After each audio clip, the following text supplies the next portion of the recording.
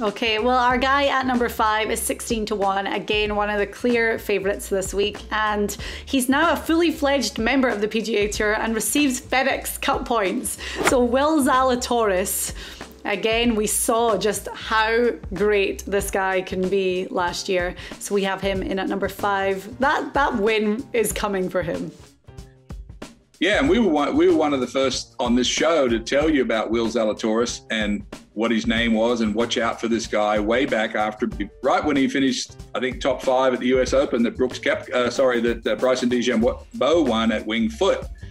Will Zalatoris, another guy that's a Ryder Cup. He has a few little wobbly things going on the green that's sending up a few red flags, but he's young, hits it great. This course will suit him. He's very long, very strong.